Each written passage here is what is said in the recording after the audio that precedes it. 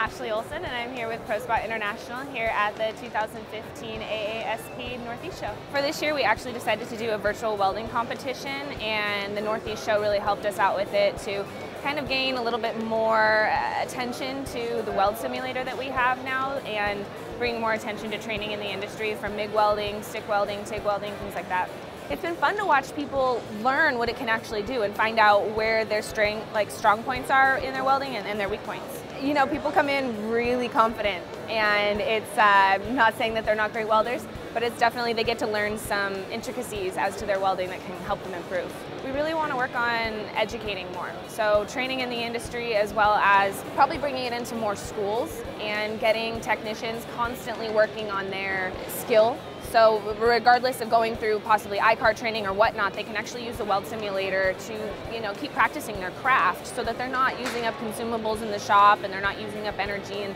they can be doing this on the side to keep their skill going without messing with any current jobs.